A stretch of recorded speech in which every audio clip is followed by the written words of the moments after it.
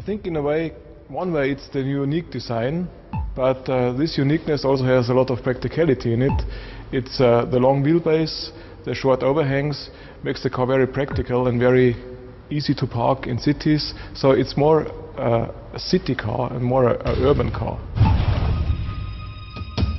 You have quite a wide choice of accessories, like little eyebrows under the eyelashes, under the headlights, different wheels, graphics you can put on, different materials you can use on the inside. It opens a very wide range of possibilities what you can do with your car and how you can create your own, personality into your soul. There's also quite a lot of possibilities to do something to the interior. We have got very nice materials. One, for example, is a fluorescent material that is on the seats, and another one is a houndstooth cloth. A very unusual pattern in automotive design, but it fits perfectly with the Soul.